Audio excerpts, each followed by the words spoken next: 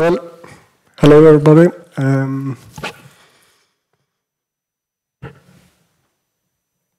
Thank you for being here and being awake. That's great. Hopefully you will be awake after this presentation as well. However, to entice you to stay awake, I can mention that this presentation has been partly made by child labor. Well, he's my son, and I did most of the work. So, yeah, according to my son, that's how I look like, and I'm employed by Linaro.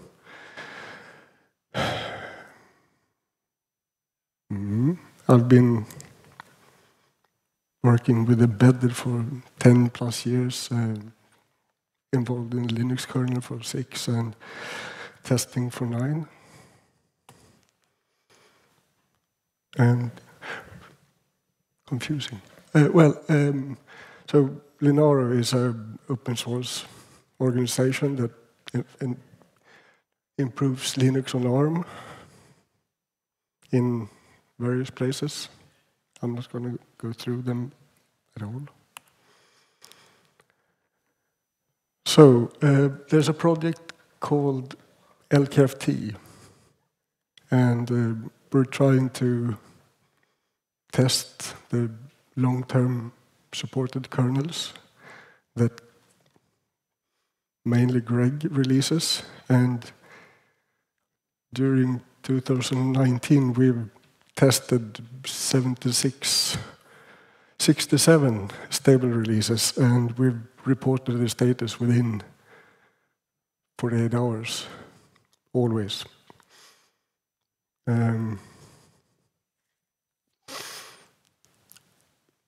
Over 10 million tests is running. That's a lot of data. And here are the stable releases and when they are end of life. And we also test mainline and next.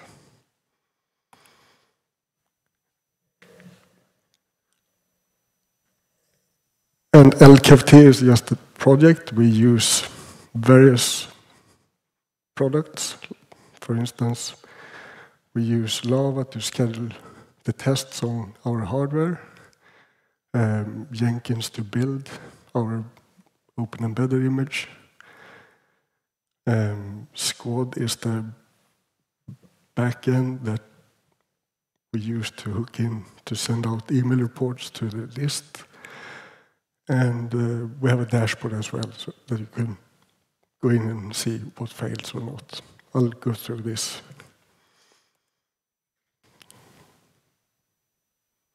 So when do we run tests? Well, when Greg is pushing a new kernel to a Git tree, a trigger goes on in Jenkins to spin off an open embedded build that I mentioned, and that builds a kernel and a root file system, and we send that off to Lava that schedules a test on various hardwares, and we get some results back. And I'll go through that later on as well. Apparently now, sorry. So we test on ARM64 and ARM, and also x86. About the email reporting, that's the template, how it looks like when we send out emails to the stable list. And what I realize now is that I cut it just before, so we can't see the regressions in this particular run. But you can see regressions and then fixes, and that's it.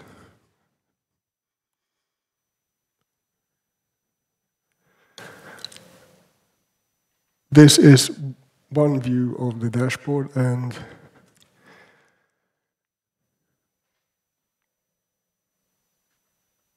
this is for the next kernel that gets built every tag of the next Linux Next repository, and we run 150 test jobs in total, and a lot of tests. And if you drill down, you can see to one of the builds, you will see that we do a kselftest and LTP and so on and so forth. And if you drill down even further, you will see, or you can see for kselftest that we run on a few qemus and all the other hardwares, and we can see pass, fail, skip.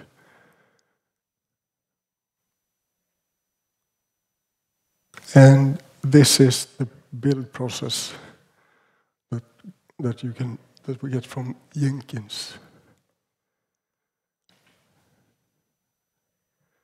So now to the interesting-ish part. We do triaging on every release. If we have a regression, or if we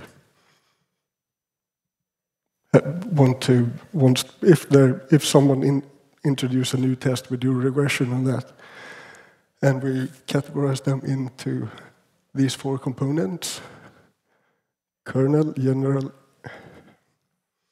kselftest, that is a test inside the Linux kernel, test suite inside the Linux kernel, and LTP.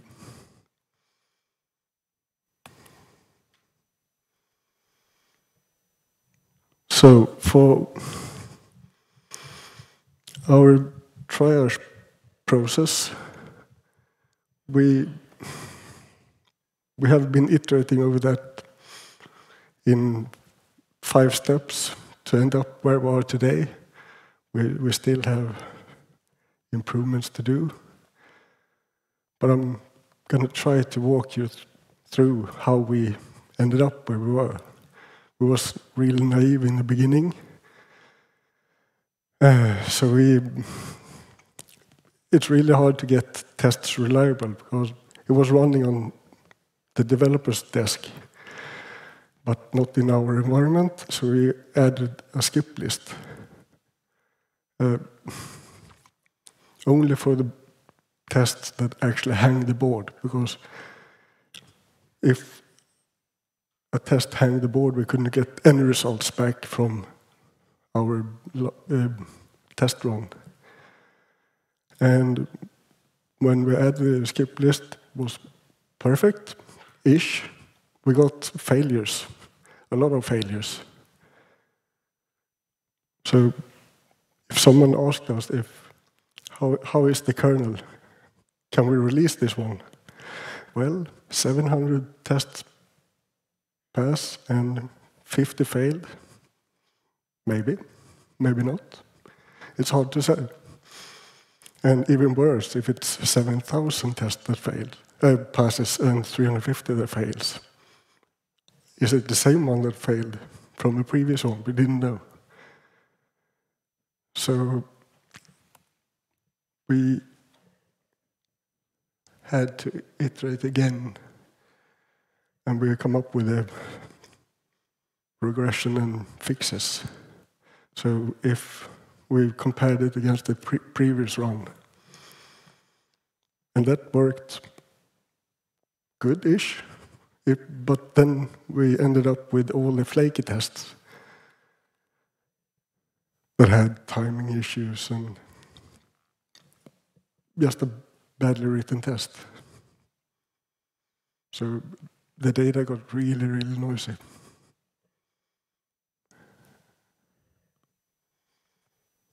Oh, I'm speaking a bit too fast. I'm skipping some stuff. Well, We will get the beer earlier. About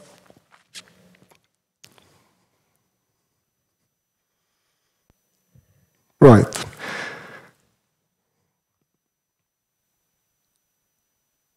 There's a downside if we did what we did. We're hiding too much data. Which means that if we skipped the flaky tests, then we didn't know if they got fixed or not. So we actually ended up where we are today, where we can annotate failures in the UI. But then we have to do that manually, and that's really tedious, and no one wants to do that because it's boring. And if I'm involved, I will miss stuff, so that's not perfect. So we need to figure out a way to make this automated in the future.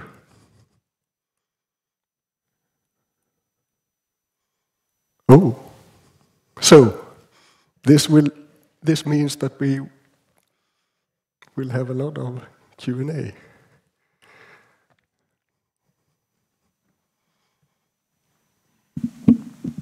Any questions? I'll walk instead.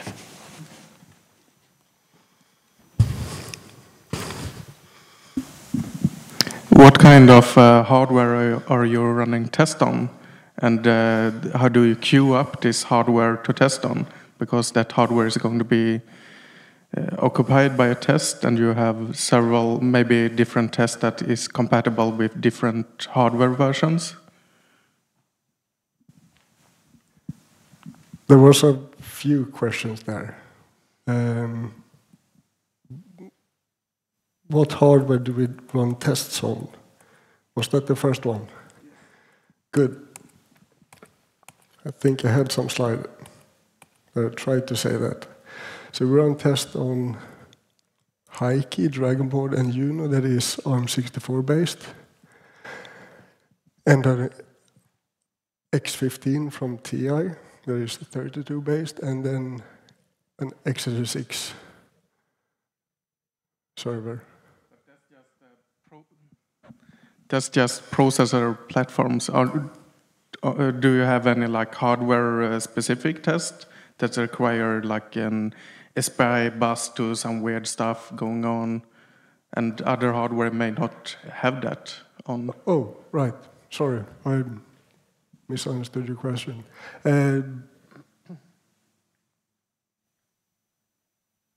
No, not today. There is a USB test in kselftest. I'm not sure that if we're using that or not. But there are, well, no, not at the moment. And the second question was? If you had different hardware, how would you implement like a queue system for this? You have to know which specific hardware have a specific USB version, for instance. Another hardware maybe not have that USB bus. So you will have to like test on specific hardware versions. How would you implement that? Good question. Actually, our scheduler, the hardware scheduler that schedules our scheduler that schedules the jobs to different boards is called Lava, and that is generic enough so you could specify that inside of Lava's how you describe that hardware. You can specify that you have this USB or you have that SD card. What was the name again? Lava. Ah, yeah, right. I saw that earlier,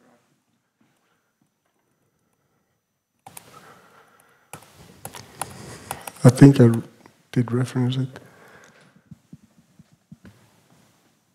Oh, sorry. It's the LKFT validation Lenore.org, second to last. Any more questions? Okay.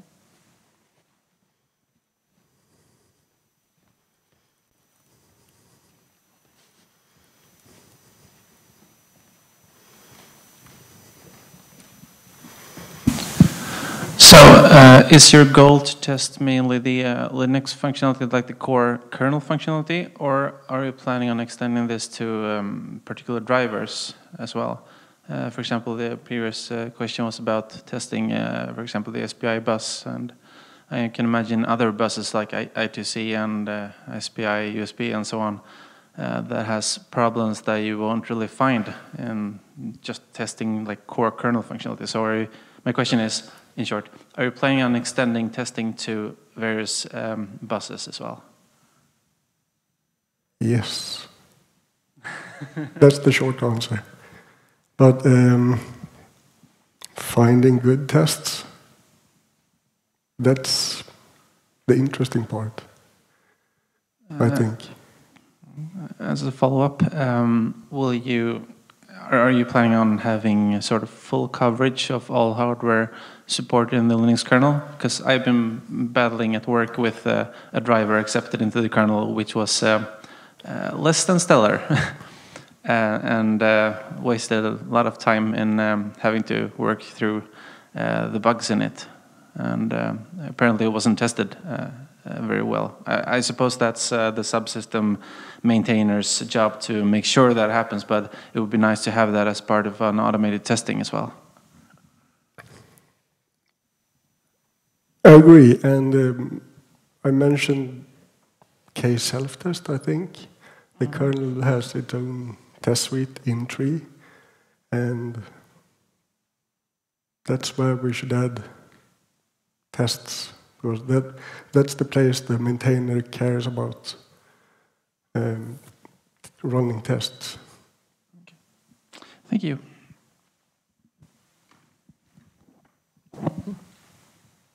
Not so much a question, but adding to that, the problem is it takes so much resources to just run tests on all of the drivers. So we basically need the hardware manufacturers to actually provide the hardware or provide the resources to run the tests. So it needs to be a community effort, in a sense, in order to test it all, unfortunately.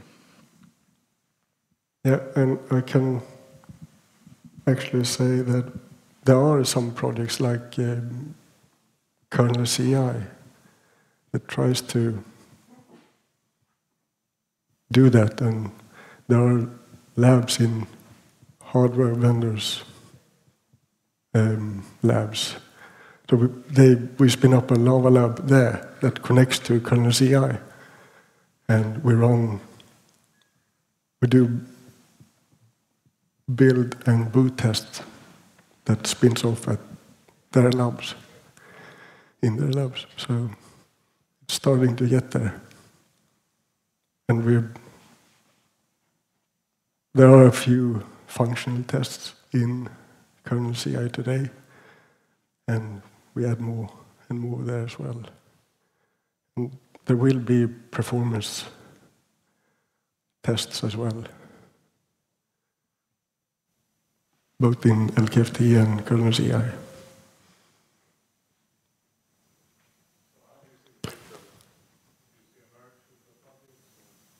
Yes. Well, I work on both, and our goal is to move over towards KernelCI and help them,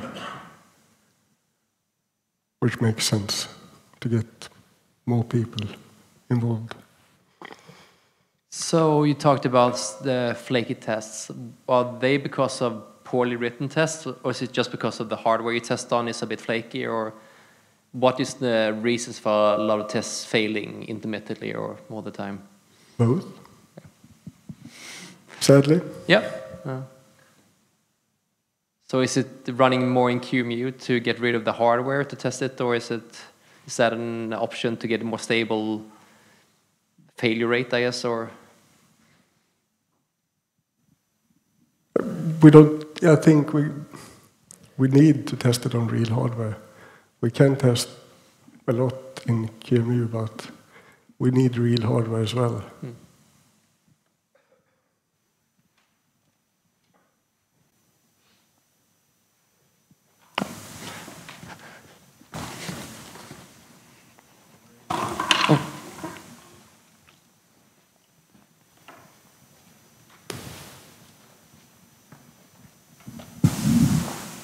So once a new tree has been published, do you have an idea of approximately how long you have to wait until all of your tests are run and you get the results? Too long? Is it hours, days, weeks? Hours, a few hours. Another follow-up question on that, on the hardware resources, who provides them and pays for the hardware resources that you run the tests on, and the orchestration servers and so on? We take care of the hardware right now, and I really don't know if we buy them or we get them from member companies. Or is there a plan to make it kind of more distributed, having multiple companies or individuals providing hardware resources in some kind of network to run the tests? That's where KernelCI comes in. Yeah, I've heard of sort of plans in that project, but I wasn't sure on the details. That project already today have individuals and companies having their labs that connects to KernelCI. Okay.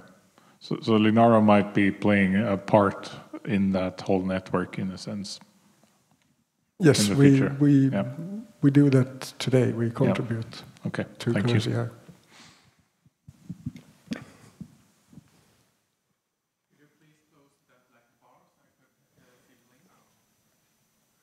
No?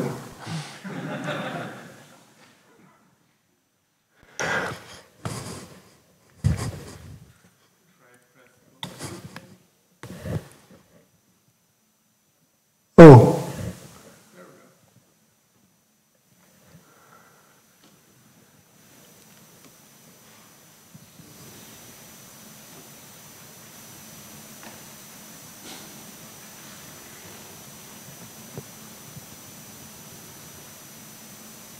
All right. Any more questions? I have a question. Okay. Who think that testing is fun? Who likes to do tests? To write test or to test? Yeah, to write test. Good. Good. We need more than two.